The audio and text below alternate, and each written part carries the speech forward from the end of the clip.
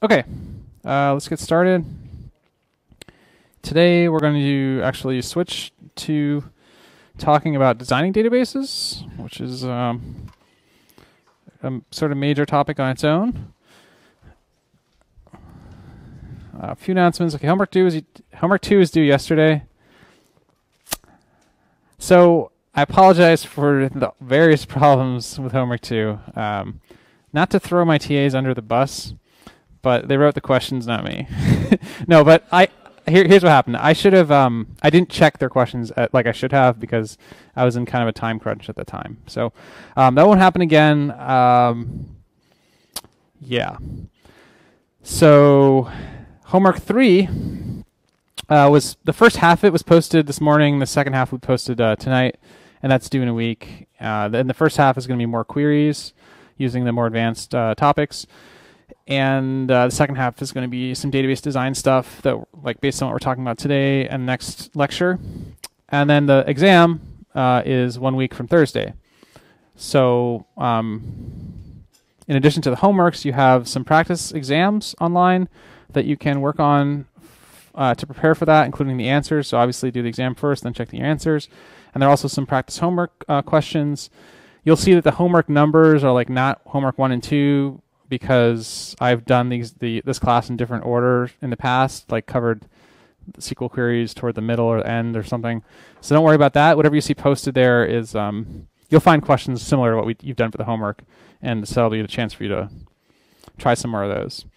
And you'll see in the practice exams, like the format of questions I tend to ask for SQL are like showing you a query and asking you what they do instead of the other way around, because that doesn't require you to like memorize how the syntax works, rather just to read some syntax, and the syntax will be correct, and it'll do something reasonable, and it'll answer some reasonable question, and that tends to work out pretty well. So any questions about logistics or? Mm-hmm. Yeah, the exams are open notes, open books, if you have a book. So print out the slides, and have fun. But yeah, so and you can bring like the past exams or homework, stuff like that. That might be useful.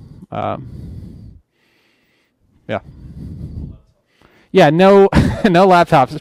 Right. So obviously, it sounds like a stupid question, but some students have like say like, oh, I have the PDF of the book on my laptop or the slides. I don't want to print them out. So yeah, I understand it seems wasteful to print out a lot of paper just for an exam. But I don't there's no other way for me to enforce that you're not like talking to each other, right? So no electronic devices during the exam. All right, so last time we did some additional SQL stuff, like we combined multiple selects using union, intersect, and except. And union sort of added the results from two queries together. I describe this as a vertical combination instead of a horizontal combination. So horizontal, like joins, kind of take columns from two different tables and kind of put them next to each other to make a wider table. That's a horizontal combination. But these, like union, instead takes rows from different queries and stacks them on top of each other. So it's like a vertical combination of results. These are necessary when you need to look at two different virtual tables, but in a different way than joins. So joins also looked at multiple tables, but joins, again, we're combining things horizontally instead of vertically. We also looked at some more advanced use of predicates, for example, summing an indicator variable, and we looked at the case statement, which is like an if-then-else kind of syntax, which is pretty useful. Okay. Any questions about last lecture? Okay. Okay, so we're moving on to a new topic, data modeling, which is to say, how do you define a relational database schema which structures the data so that you can fill in later. Okay, so a database schema defines the structure of the data. It's also called a data model. You can think of it as metadata, meaning that it's data about the data. So it's not the data itself, it's data about the data. And it involves defining tables, essentially, That's really all you're doing, defining tables and the details of those tables. So like what columns are in each table. Columns have both a name and a type. What are the primary keys, foreign keys? We'll talk about those in this lecture, kind of define them. And unique keys also. Also, we'll talk a little bit about data types. I guess not in this lecture, but in a later one. Because a column should only store one type of data, be it integer, floating point, text, date, time, and so on. I'm looking for my pointer. Sorry. Yeah. And sometimes columns are optional, sometimes they're required. That's a feature of the data schema. And we can also have default values for columns in some cases. But yeah, so generally these tables that we're defining, in addition to having columns, we need to think about what they represent. And generally they're either objects, events, or relationships. And through a series of examples, we'll get a better idea of what that means and how to design your own database schemas. Okay. So here is an example we're going to go through in this lecture to talk about the different features of database schemas. And it's called Chinook, but it's basically just an online music store database. So it has information about customers and employees and purchases and music. And the information about music is in multiple levels because you have like artists and albums and tracks and playlists and genres and stuff like that, right? So it's 11 tables, kind of moderately complicated, and we'll use this as an in this lecture we'll try to understand why this is structured the way it is, right? Because breaking this into 11 different tables is kind of like, it's not trivial by any means. And there are reasons why it's split up the way it is. Okay. So first, let's describe a few features of the current design. And we'll introduce a new terminology along the way. So primary keys are a very important concept in relational databases. And these are the columns in each table that uniquely identify the rows. So basically these are the values that can't repeat in the table. And I've highlighted with stars all the primary keys, and you'll see also that they're underlined. And so in this class, when we draw these database diagrams, you'll always underline the primary key, and that'll give you important information about what can be stored, because it tells you what can't be repeated. So it kind of tells you what the most important somehow column is in the table. Like for a track, track ID is underlined. That's the primary key. That means that you cannot have two rows with the same track ID. The thing that really is fundamental about tracks is their track ID. Like you can have two tracks with the same name or the same album or genre. Like all these things, composer, the duration, those things can all be repeated by different tracks, but the track ID cannot. The thing that actually identifies like this is the same track as another track is the track ID, okay? And it's the primary key, and we call it the primary key. It's unique, it can't be repeated, okay? Very often it's an integer identifier. So it's some number that was assigned to the data specifically for the purpose of like disambiguating the rows, of uniquely identifying the rows. Like employee ID, playlist ID, customer ID, all those things were added just to allow us to refer to rows in a very like efficient and unambiguous way, right? There's one table I want to point out, primary or playlist track here.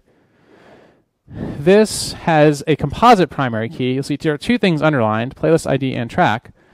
That means that the combination of these two columns has to be unique. There's no one column that has to be unique, but rather a combination of columns that has to be unique. And we'll see how that's used later on with many-to-many relationships. Okay, so any questions about primary keys before we move on? Yeah. So why would you count a playlist? Why would you not use your track ID? Yeah, why not use track ID directly on the playlist track? Because by definition, if I'm saying it's not the primary key, that means I want to allow multiple rows for the same track ID. Now, why? That depends on what you're using this for. In this case, a certain song, a track, can be on many people's different playlists. There are many different playlists, like, top 10, like wedding songs, whatever. The same song could be on all those different playlists. But we can't have what you can't have is the same song twice on the same playlist. It's either on the playlist or it isn't, And similarly, you wouldn't have just the playlist ID as the primary key because you want to allow multiple songs to be on that playlist, not just one song. Okay. So similar to primary keys are unique keys.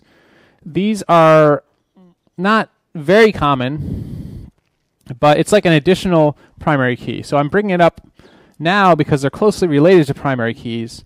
You can think of them as secondary primary keys, or just secondary keys. This is an additional column or set of columns that cannot be repeated. So in some rare cases, you might have essentially two choices for a primary key, and you don't know how to choose, so you make one of them the primary, and you make another one like a secondary, or unique key is the terminology that I want to use here.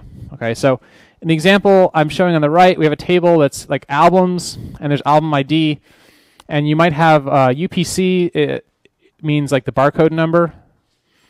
So the UPC might also be unique, and by making it a unique column, that is preventing rows from being added that duplicate this UPC or that duplicate the album ID separately. So both of those have to be unique in this particular table in order for the data to be added. Okay. And then the notation for that in our syntax is just to write unique, or abbreviation UNIQ, next to the column. It's kind of a clunky notation, but that's because it's not too common. So we're not going to worry too much about that. Yeah.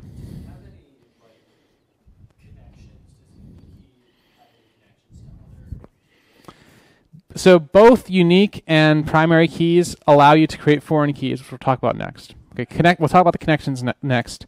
And yes, those are related to these unique keys and primary keys. Okay. Okay, so foreign keys are, I think after primary keys, these are like the most important concept in database design. These are links between tables. So when you have a foreign key, basically it means that a column refers to another column. So at the very top left, we represent these with arrows in the diagram. So arrows in these diagrams go from a foreign key to the column they reference. And so a foreign key in this upper left of the picture, artist ID is a foreign key that points to the artist table, artist ID column. And what this means is whenever you create an album, right, whatever artist ID you put in that column has to match a row in that other table in the artist ID column. All right, so this allows you to create, so essentially it's a reference. Foreign keys create references that are enforced when you're adding new data. So usually by default you can't add data unless the foreign key matches something, and these point to primary or unique keys. So that's the connection to the previous question. In all these cases where we have foreign keys, or the foreign keys are marked with stars on the slide, just to highlight them, in all of these cases, the things they point to are primary keys that are underlined, and the reason for that is because they're references, and you want a reference to be unambiguous, to point to one row and not a set of rows. In order to force that it points to one row, you require that they refer to a primary or unique key. Yeah, question?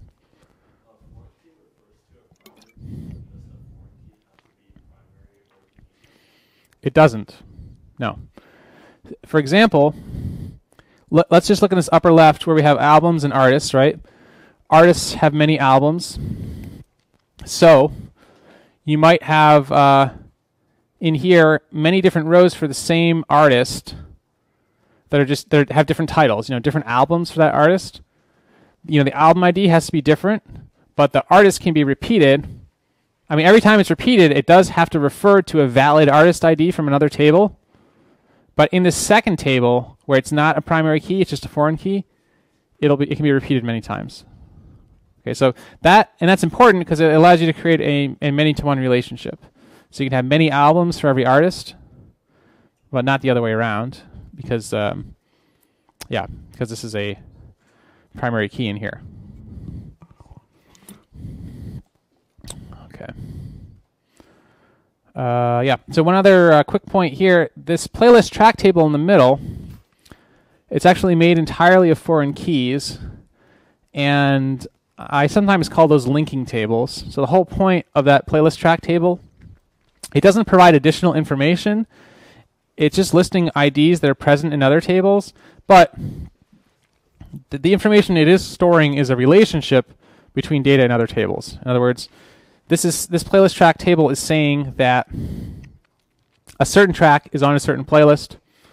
So every row in here creates one of those associations, which I would call a relationship. Yeah. All right. So another concept that now that we have foreign keys defined, we can talk about parent and child tables, which is a pretty simple concept, just labeling tables that depend on other tables or that refer to data in other tables. So in this case, the stars, I have marking parent tables, and the child of those parents are marked, the brown stars are the parents, and the green stars are the children. So whenever you have a foreign key, that defines a parent and child table, because data has to exist in one of the tables before data can be added in the other table, because it's a reference, right? So in this case, in the upper left, artist has to exist first before we can create an album. Otherwise, when creating the album, we would not be able to list an artist ID that matched some valid artist. Right? So the child points to the parent, and the parent row has to be created before the child row can be created. But these parent and child relationships, tables are not either parent or child, but tables have parent and child relationships. And so just like in real life, something can be simultaneously a parent and a child.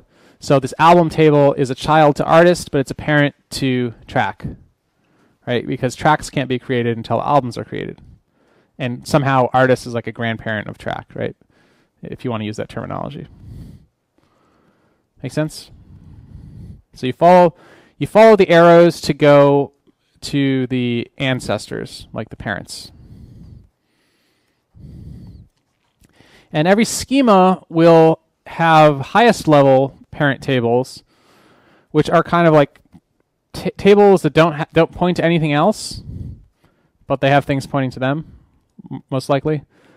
And these are the tables that can be filled in from the very start, right? If you don't, because the way that these databases work is that generally, you would define the schema first. So you'd define all these tables and the relationships, and then after that you would start loading the data in. But you can't start creating tracks first, because those depend on data having been in other tables. Whereas if you trace out the arrows to the kind of like finishing points, the highest level parents are these ones highlighted that you can start adding data in first. Make sense? Okay. All right. So foreign keys, remember, are the arrows. Arrows represent foreign keys, and they're actually defined in the table that starts the arrow, and the arrow just kind of tells you what table it refers to. And because there's a relationship between the rows in two tables, there are policies that affect when rows can be deleted to enforce like data consistency. So the default for so basically you can set up your foreign keys to have one of three different policies that affect how deletions can happen. This isn't super important, but I figured I'd mention it since we were introducing foreign keys.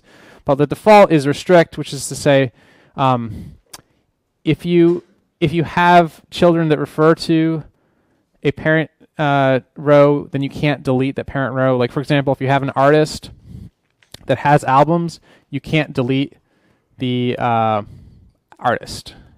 The database will stop you from doing deletions. So far we've only done queries like selects, but there are also commands for adding new data, deleting data. That's how databases can support transactions like new purchases coming in, new music being added, stuff like that. Another option is to cascade the delete. So like for example, if you delete an artist, you could, if you set it to cascade, then it would delete all the albums that were pointing to it and all the tracks that were pointing to the albums and all the playlist tracks that were pointing to the track. So that delete of the artist would cascade to 3. It would actually also cascade to the invoice lines that referred to tracks from that artist, and that would allow it to, after the deletion, still be consistent. But you will have erased all the data that once referred to either directly or transitively to that entry. Right. And then finally, you can set null, meaning that you break the foreign key relationships. This is only possible if the column is optional. Like for example, if your album artist ID could be null, in other words, it's optional, then you could set it so that when you deleted the artist, the album would remain, but the artist ID would become null instead of having a number that was no longer valid. Okay, those are just 3 options. But yeah, this is not super important, but I just wanted to mention it. Okay. All right, so when we're defining a database schema, generally the first task is to figure out what all the tables are that need to be represented. That's not trivial because it's sometimes hard to separate things out into tables. So we're going to spend a little time thinking about what roles the different tables play. And generally, I like to think of them as being either objects, events, or relationships. And I've color-coded the ones in this example. A lot of objects, a few relationships, and 1 event. And these are not firm concepts. But I think it helps to be able to talk about databases if you have this terminology, even though some things can be labeled as maybe 2 different things in some cases. But anyway, so objects are the people, places, and things.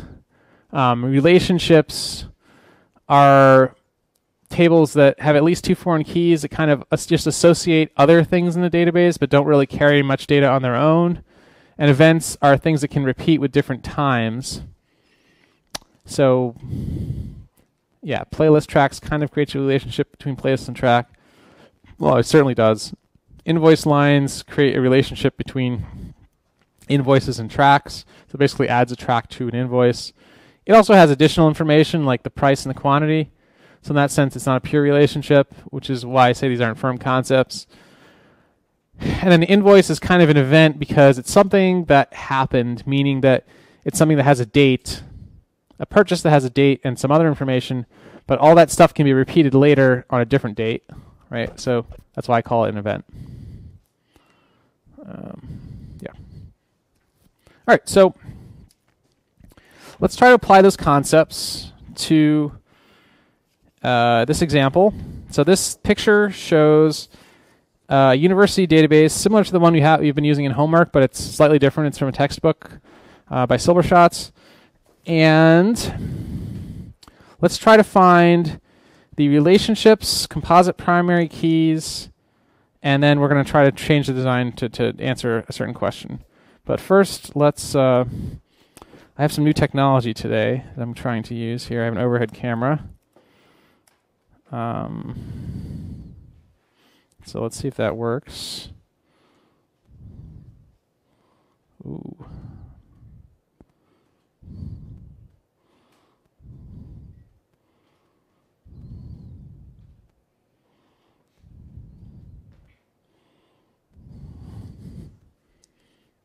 Boom.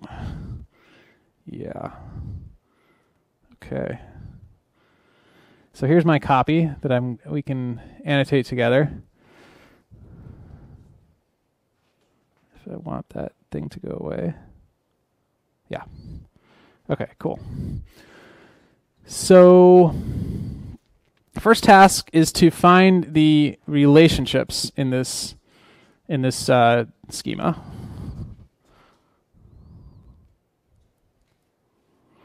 And relationships, remember, are things that have at least two foreign keys and that associate existing tables or other tables.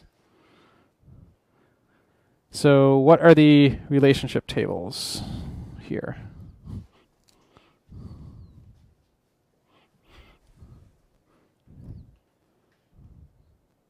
Yeah.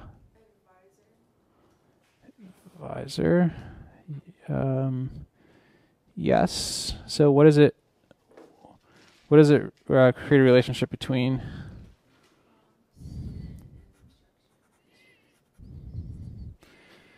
Yep. And that kind of fits the English language definition of a relationship, right? Advising relationship. What else? Relationships. Yep. Okay, prereqs. Which is a relationship between what? Courses and other courses? Yeah, exactly. That's kind of cool. There are two foreign keys leaving here. They both go to the same table, but they refer to different rows in the same table. Yep, in the back. Takes. Yeah, takes. This is an interesting one. It refers to, well, like students on the one hand and sections on the other hand. So this shows the class is taken by students, right? You notice that it has like 4 different arrows leaving, meaning that these 4 columns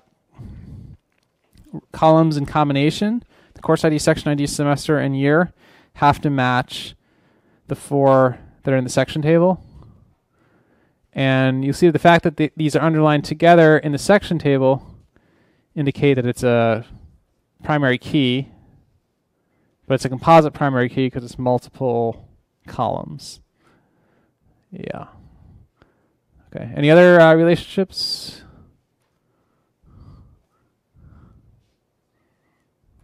I think there's one more. Yeah, in the back. Yeah, teaches. Shifting the paper up was a hint. Which is like, okay, between, again, sections and instructors. Anything else? Okay. Probably not.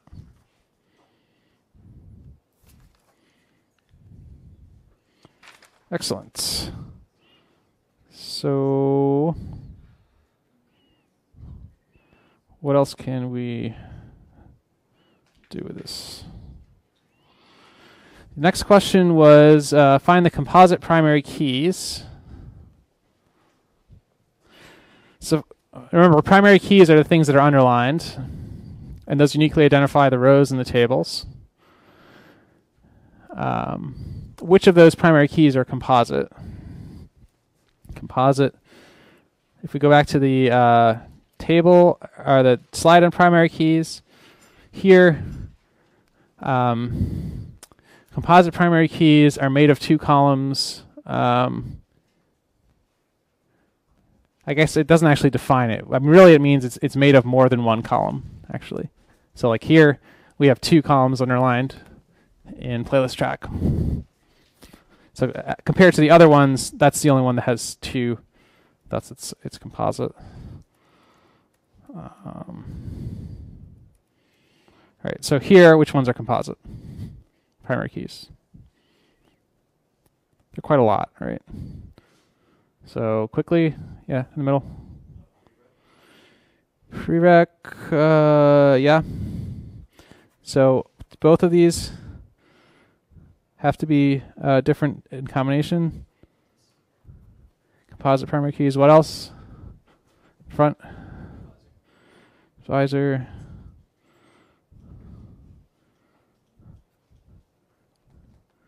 Nope, it's not. It's not underlined. So it has two. Yeah. Yeah.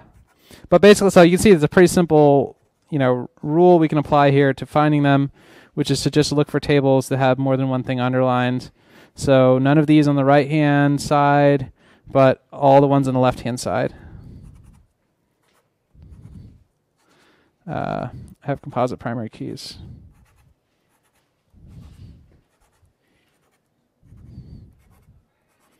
Okay. So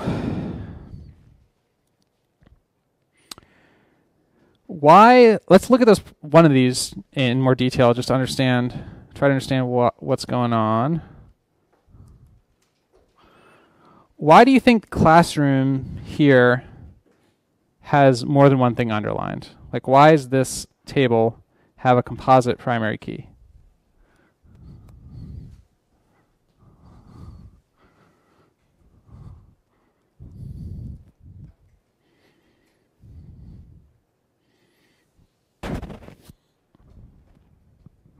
Yep. Because the combination of the building and room number must be unique, but there can be more than one building number that goes with one building. And also, Building, one or more building that goes with it. yeah, like room 100 can be in multiple different buildings, and there can be multiple numbers in the same building. Exactly. Great. Okay, so those are composite primary keys. Yeah, so I want to try another exercise with this, which is to change this design to allow multiple majors per student. So you see in the current design, if I switch back here, every student, where's the major listed? Department name, this is the major for the student. What if I want to, but because it's here as a column, that means that every student, for every student ID, like these columns have to be filled in. So student has a name, student has a department name, student has a total credit. So there's only one department name that can be stored for that student because it's in the table that stores the student's name, right? And student ID. So how do we change that to allow double majors or triple majors or quadruple majors? Arbitrary n majors. Yeah.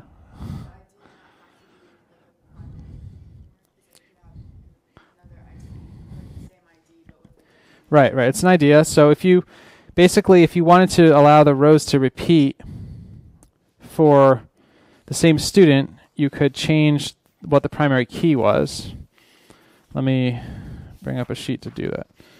So, for example, right now we have in the student table ID, name, department name. I'm going to ignore the last one because it's not important for this demo. But student 1 is, let's say, Steve, and the department is CS, computer science.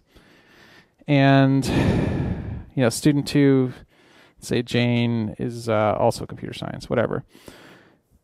All these, the primary key is ID, so if I make a new row, it has to have a different number here for the ID. If I change that to be something different, then I could, for example, if I made this and this a composite primary key, I could have student ID 1 called Steve up here again and have, like IE as a major here. But this also is kind of confusing and weird because you're listing the student twice. You're listing the ID twice, and you could have like different names for the person, and that would give like contradictory information. So in addition to allowing you to give differing department names, which was the goal, you also are allowing you to give differing information in all the other columns, which may not be desired, right? You don't want a student to have multiple names in addition to multiple majors, right? So that's not going to work.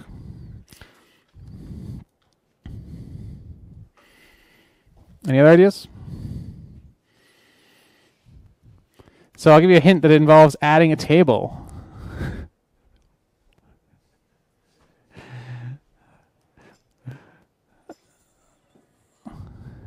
Yeah. We had something like a student majors table where so each instance of major would have like a unique major primary key, but each row would also have like a column for the student ID that refers back to the student table. Okay, student majors table. Let's try that. Okay, so let's build it out, including both the column names and the table. So what would you think? What do you propose the columns be? So they still need some kind of primary key. So I guess I'd have like something like a major ID to assign a unique number to each instance of the major, and then there would be the department name, which is the major itself, and then there would be a student ID.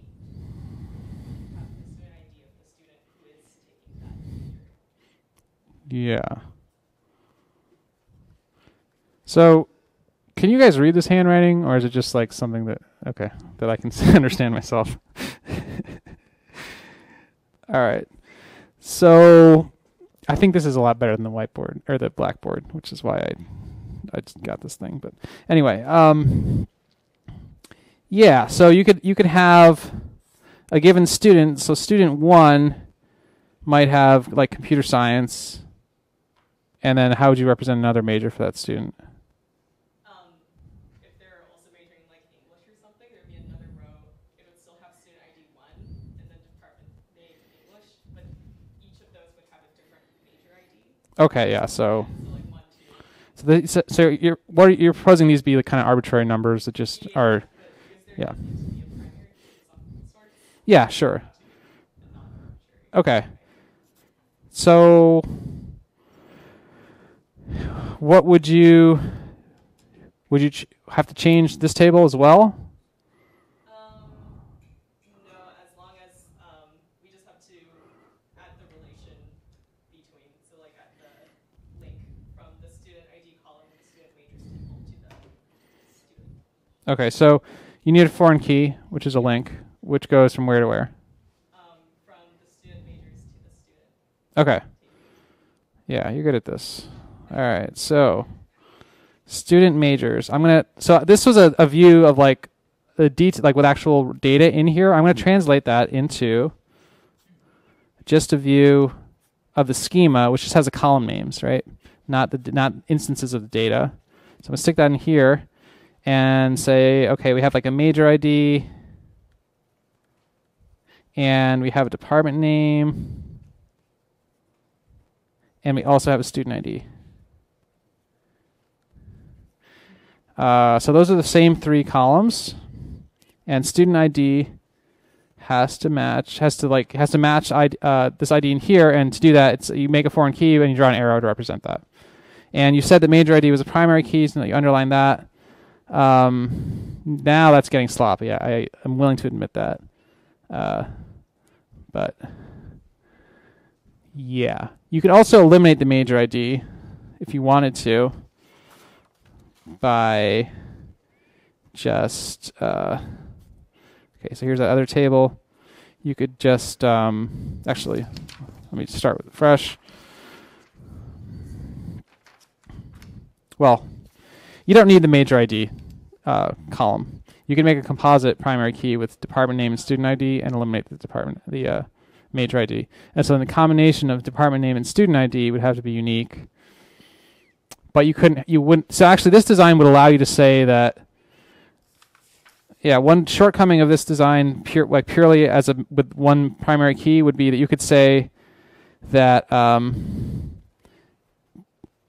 that Steve has like 2 majors in computer science somehow, because you have a different ID here for it, but you're repeating the same values for the important part of the data. So really, the important thing that's being represented here is a combination of these two. So I would get rid of those. Yeah, question. Yeah, that's also important. You should get rid of this because this formerly was storing one major for each student, and you don't need that anymore. And in fact, keeping it there would be confusing because it would list one major, whereas you have another table that stores multiple majors. Sorry. So yeah, I have a table here with 2 columns: department name, student ID. But they're both underlined, and student ID points to the ID here in the student table. Okay. Great.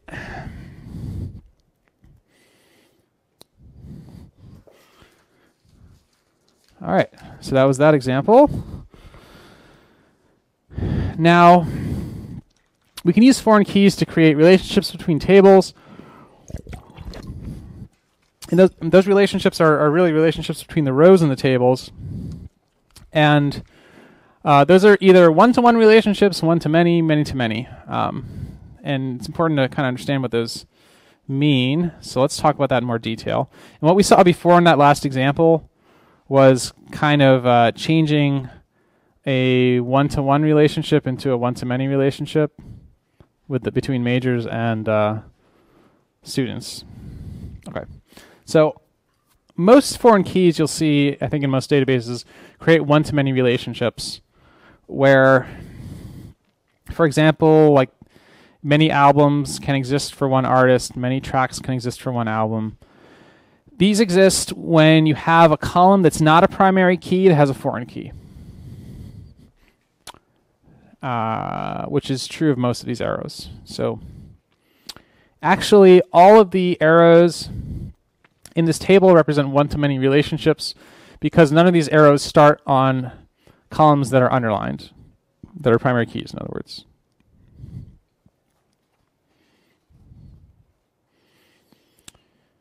Yeah.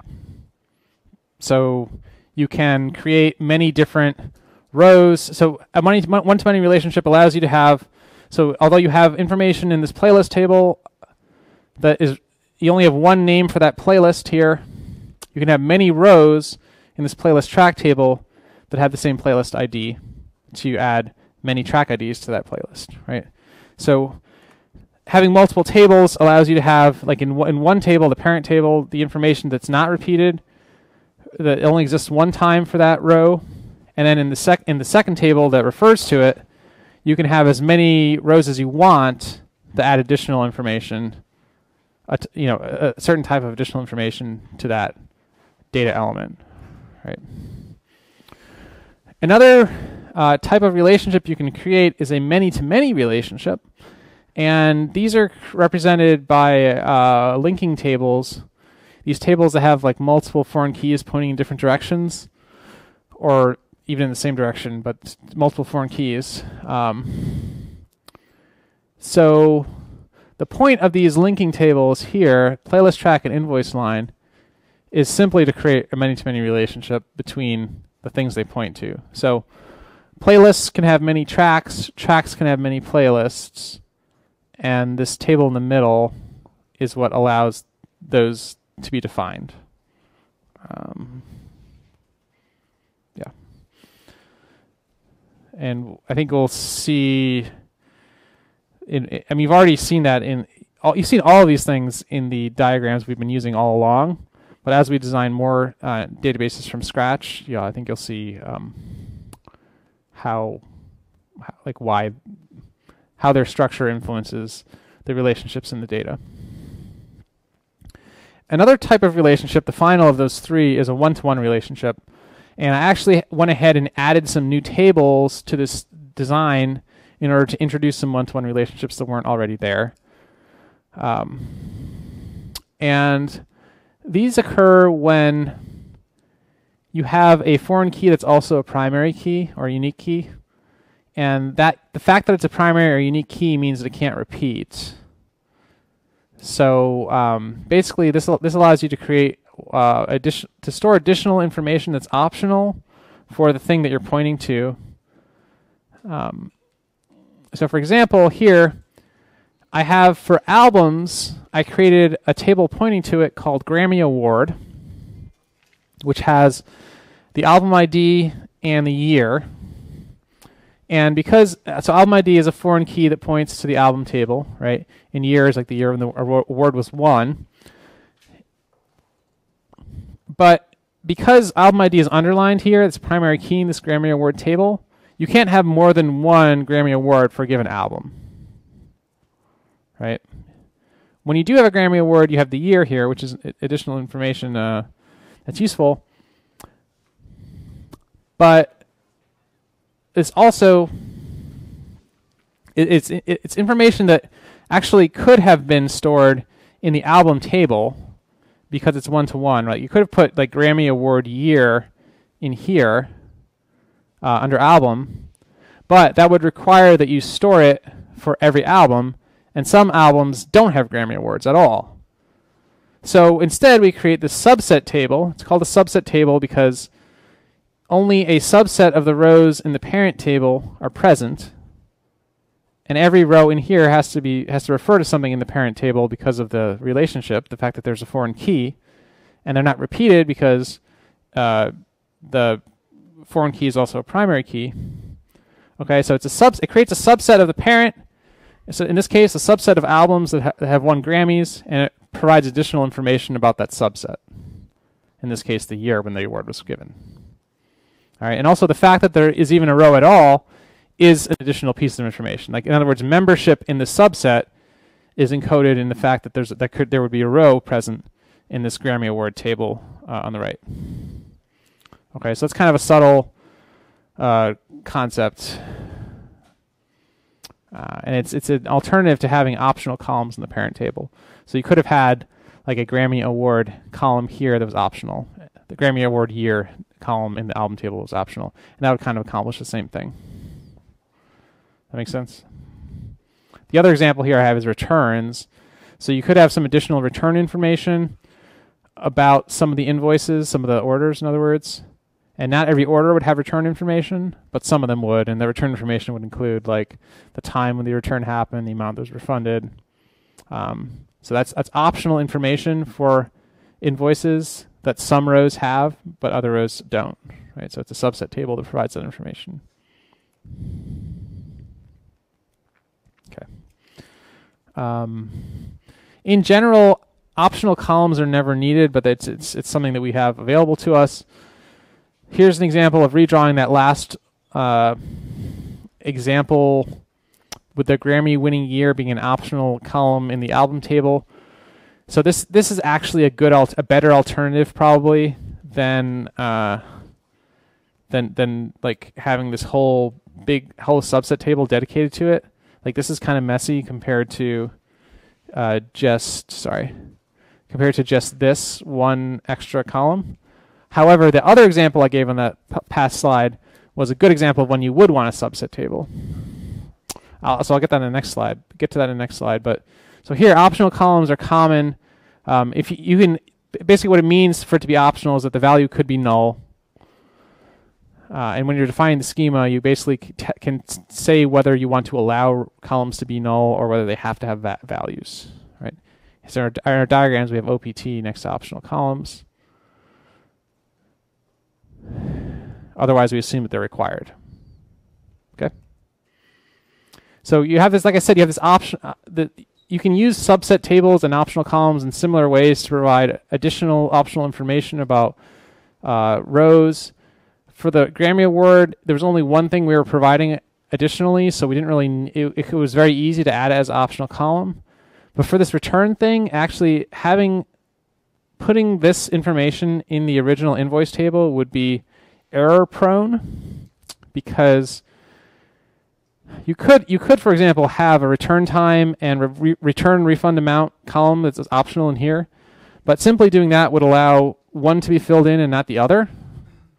Like there's nothing there's no way for you to say that they are either both together optional or both required, except by having it in a separate table where all the elements in that table are required.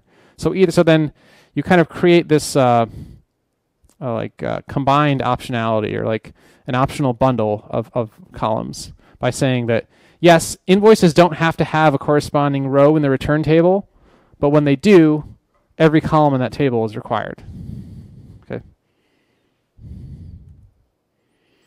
All right. So to summarize, so we're not done with lecture, but I'm going to summarize slides, and we'll switch over to doing some more pen and paper exercises. Data models. Data modeling involves defining tables and also defining some characteristics of the columns of those tables. So primary and unique keys prevent rows from repeating certain columns, and they kind of define what is the purpose of that table in some sense. That's what the primary key does, because that's the thing that can't be repeated. Foreign keys link tables. These always point to primary or unique keys, so that you know exactly what so you reference exactly one row and not reference a set of rows. And those create parent and child table relationships where you have to fill in the parent before filling in the child. We can label tables as being either objects, events, or relationships. Objects are most common. Relationships are probably second most common. And the different relationships between tables, they're not always represented. Relationship tables are for many-to-many relationships. So there's a separate table to represent a many-to-many relationship. But a one-to-many relationship is implemented with a single foreign key between tables. And a one-to-one relationship is represented by a subset table which means that it has a foreign key that's also a unique key.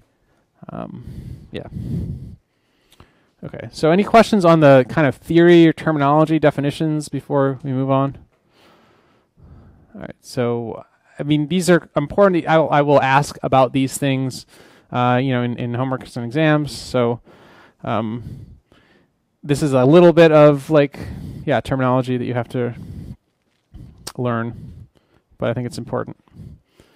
Okay, so I have a 4-step database design process. It's not really as formal as the 7-step select method that I gave you before. But anyway, if you're designing a new database, generally the first step should be figuring out what all the tables should be. In other words, what are the different objects, events, and relationships? Write those down, and then you can kind of fill out the columns for those. And then you choose the primary key for each table. That'll help to reinforce what the meaning of each table is. And then you can choose foreign keys to link the tables. And then finally, you get to the details like unique keys and optional columns. And then kind of finally look at everything and just iterate on the design to revise the decisions that you made earlier. Yeah. So with that in mind, I want to do some examples. I think I'm going to... Is that too bright? No. Okay. Do some examples on paper. So basically, I want to go through designing a few databases here with you all. And we have our choice of what topic we want to cover, or topics. So is there anything in particular that you think would make a good database topic? Any ideas for things to model with databases? We've seen recipes, school scheduling, purchase orders. Let me give the first idea, which is Safe Ride in Northwestern, right? The sort of free Uber service that you all have for getting around town. How would you model a Safe Ride database using, tables and columns and all the things we have available, right? So first question always is, what are the different tables that you would have for Safe Ride? Okay. Tables. Yeah. Okay, drivers. What else? Someone else? Yeah. Cars. What else? Customers. What else? Those are the easy ones. Those are objects, right? Yeah, cars are vehicles. What else? Shout it out. Time, what is that? Times like what things happen at like okay. Okay, when ride requested. I think we have to refine that a little bit. But we definitely need something for that. What else? Yep. Locations, okay.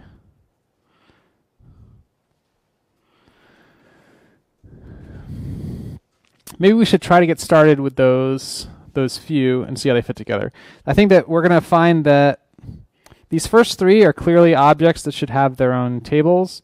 These final two are, it's not clear to me up front how they should be represented, but once we have the first few, once we have some basic structure, then I think it'll become more clear. So we can start with like, okay, let's define a driver table, right? So it has the table has a name, and then the table has a bunch of columns. Every row represents a driver, and every driver has some characteristics, right? So what are those things that drivers have? Like, what are the qualities of a driver that should be represented by columns? License number, like driver's license, okay. What else? Name, yeah, let's just get basic. Anything else? Say again? Gender, okay, sure. Maybe like year in school, because all the drivers are like students. So what? Year in school? Okay, yeah, like, okay, year. Okay, we could go on for a while, but let's say that's good enough. Okay. What is the primary key for that table?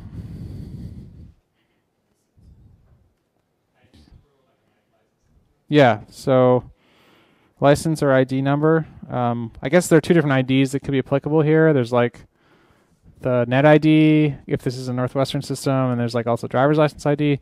But let's just say we already have license ID listed, so we'll use that. Okay. And the other tables are like cars. What do cars have? They have license numbers too. I think there's an S in here somewhere. Right? What else? Okay. Let's say make and model, or like maybe combined make and model. Capacity? Yeah, interesting. Capacity. Some cars have more space than others. Anything else? Mileage? Okay, yeah. Has anyone actually driven for Safe Ride, like as an employee? No one? I had a class where like there were 3 or 4 people who had been Safe Ride drivers. I don't know. I guess. Okay. Customers. So this is probably going to look similar to drivers since they're both students in both cases, right? Except what's different. So like let's say that there is a name and maybe year. Okay, gender, sure, but not too important. Yeah. Yeah, so student ID. I guess I could have said net ID. So instead of the license ID, because the students don't necessarily have driver's licenses, but they would have student IDs. Maybe that should be the primary key, right? I forgot to say, for cars, what's the primary key? Yeah, license number is definitely not going to repeat. Okay, so this gives us a basic structure. Anything else we want to add to these tables that's essential?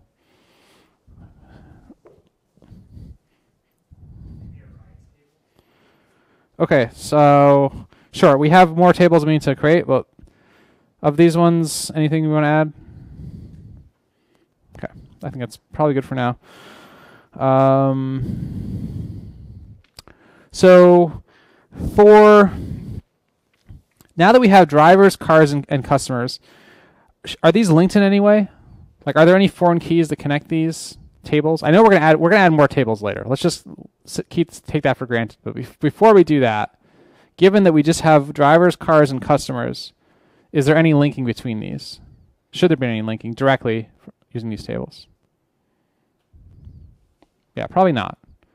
I mean, eventually, like, to have a database that was just 3 tables like this that had no connections between them wouldn't make sense, actually.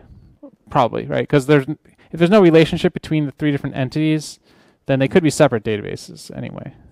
I mean, except, yeah, I mean, in rare cases, maybe you would have it, but what are the things that do tie these 3 entities together? Yes. Like orders, like when I call this place, like when drivers like responding to that order and then customer calls for that order. Yeah, orders. I don't know if that's the right term, but yeah, you could. Okay, orders. Right. So, what is an order? So, should we make a table for orders? Let's try anyway.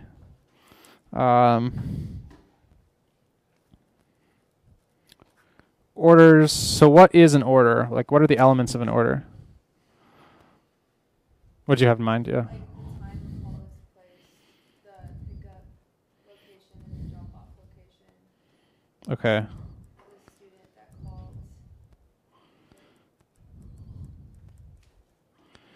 called. That's a customer, right? Yeah. Anything else?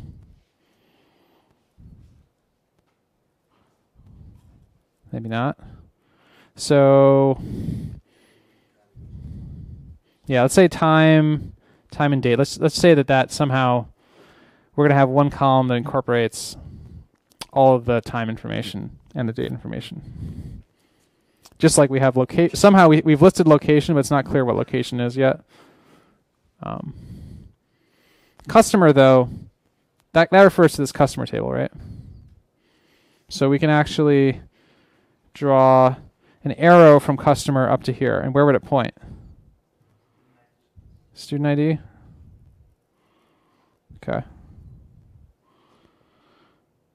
Seems good to me.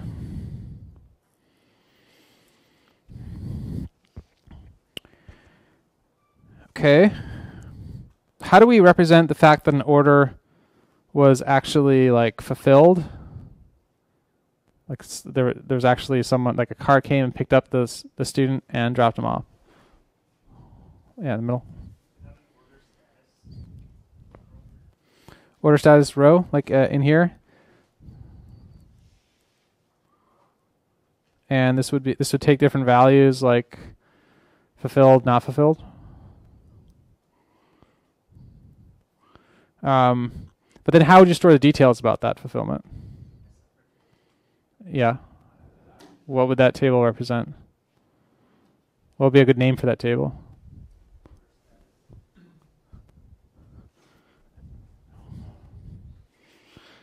Yeah. I'm going to go ahead and suggest that it should be called rides. I think someone said earlier we should have a table for rides. Right, there's a different. You can make a distinction between the orders and the actual rides. An order is an order for a ride, but a ride is an order that was fulfilled. Right. I mean, I assume there are some safe ride orders that never get fulfilled. I don't know. So, what quality, what characteristics do rides have then? Yeah. Yes, exactly. How would you make rides a subset of orders?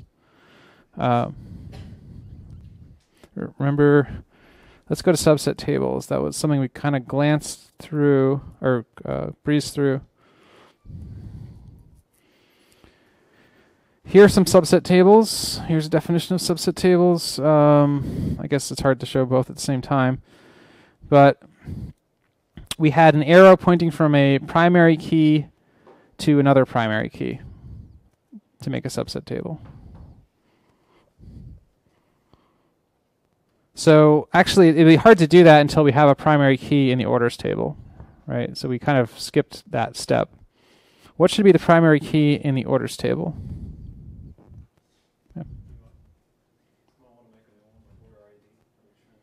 Yeah. Okay, we could try that. Order ID, and underline that. Let's just...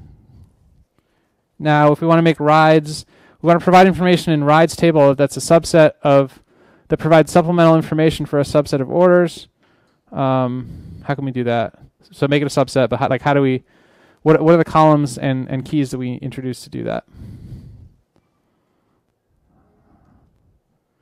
Order ID. Yes. And like I said, I read off the previous slide that a subset table has a foreign key that points from a primary key to a primary key. That primary key in this case is order ID, right? So you're going to have order ID point to order ID, but two different tables, right? So in other words, this order table will have rows that have order information. This rides table will also have rows that have order information, but it'll have different information about that order.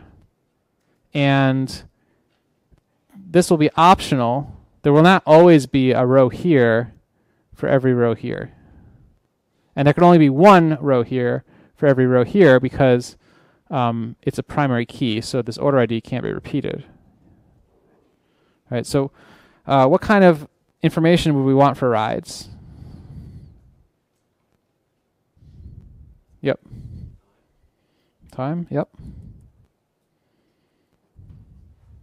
What else? Number of like passengers the student had, the customer that requested it had with them. Okay, passengers, because you wouldn't necessarily know that when the order was placed. Is that right? Because what I'm saying is that there's a question of whether that should go here or here, right? If the number of passengers is true for every order, it should go here, even if it's not fulfilled, or if it's something that only becomes known at the fulfillment time.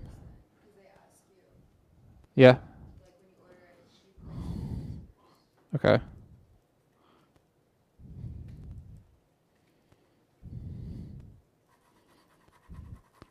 But it could also be something like the driver looks and like sees like, hey, you asked for 3, but they're actually 5 people, you know. So it could potentially be in both even. Yeah. Yeah, I guess in that though, under rides you can put something like if they were good riders, like it could just be like binary thing. Yeah, so maybe like a driver rating or something, or rating of passengers. So yeah, let's just say rating. Yeah. Driver as well, because that's not something necessarily in order. Yeah. Okay. Driver. That's a little sloppy. So once an order is fulfilled, it has a driver, for sure. So and you can point up here to which column? License number. Great. Along that vein, every ride has a driver. It also has what? A car. Yep. And that will point somewhere to what column in the cars table? License. Okay. Are we missing anything there? Anything essential?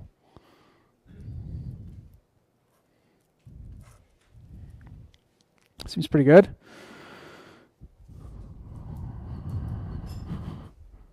All right, yeah, not bad for a first example.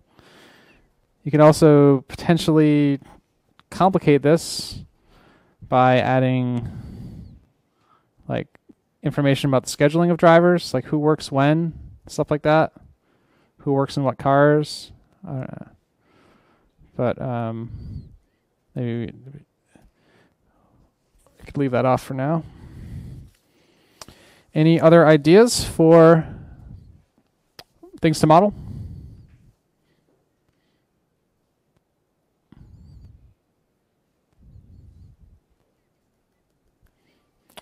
How about a movie theater?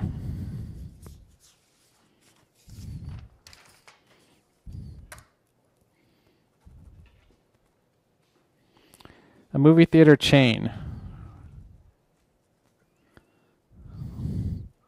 All right, so what are the tables?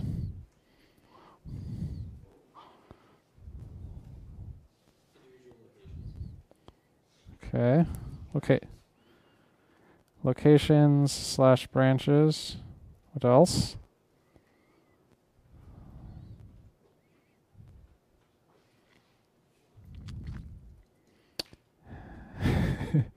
Come on. Anyone else? Employees? Okay.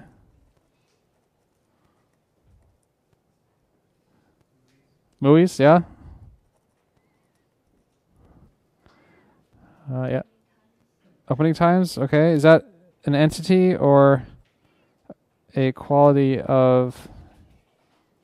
Oh. It's interesting, yeah.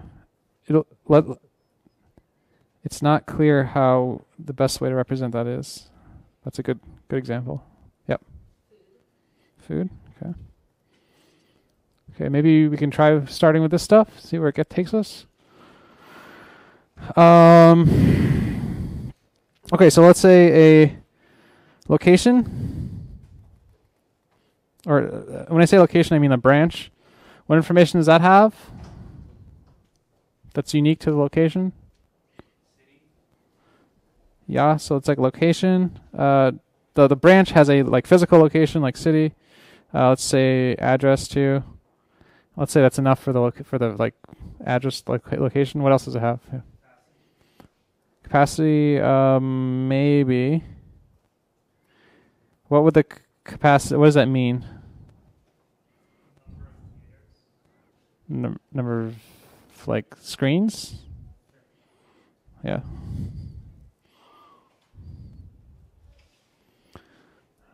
Anything else? Toss in like a location ID number, so like we just number on the two, like 1 to however many we have. Yeah, so let's just say ID. Location ID or branch ID. And that's going to be the primary key, right? Okay. And what table let's do the movies table next. Well, okay, let's do them in the order we got them. Employees.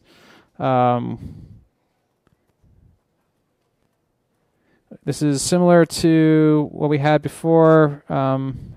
For other like people tables, you have a name. What else might you have? Maybe an employee ID. Like might be the social security number or something else. Okay, location ID where they work. Interesting. Yep. Location ID. Maybe that's enough. What's the primary key here? The ID, like the social security number or whatever. And what else do we need?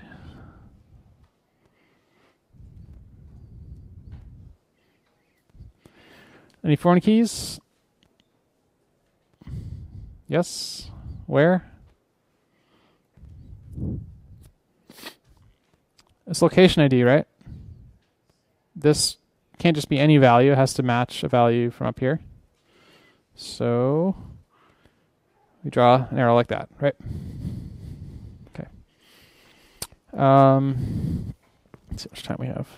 We got 4 more minutes. Okay. So movies. What does that represent?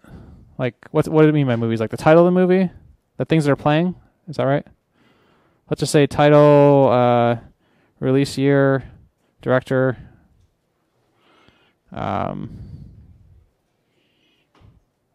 And how I think what's missing here, just in the short time we have left, let's try to come up with a way to represent what's playing in the theaters. So we have movies and we have locations, but we don't have any way to represent what's playing in the movie theaters, right? Because you can't say that a movie can't have a location, because we can't just say location here, because that would only allow one location to play a movie. We can't say movie here in location, because that would only allow one movie to play in a location, right? So we want this to be a many-to-many relationship, not a one-to-many. So both of those proposals were different ways of creating one-to-many relationships. So how do we solve that?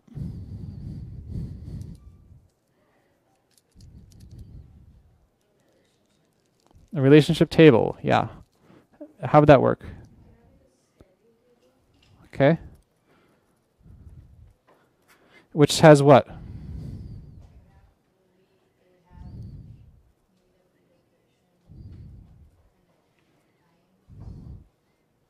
Okay, yeah, time.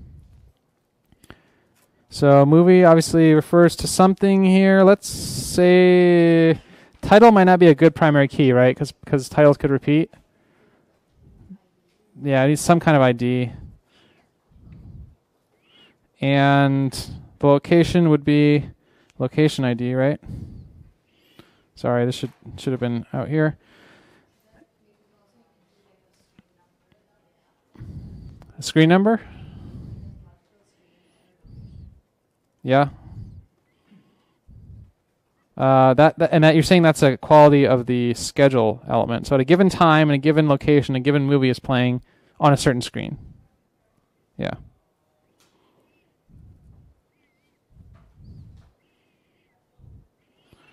That's great. But one final question, what should the primary key be here in the schedule table? How do we set this up so that we allow the showings to repeat in the proper way, but don't allow things to repeat improperly?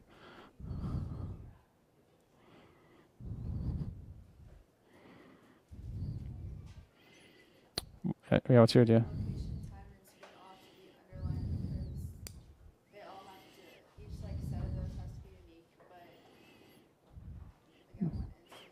Yeah. So this is one where I'm going to talk about it next time because we actually need multiple.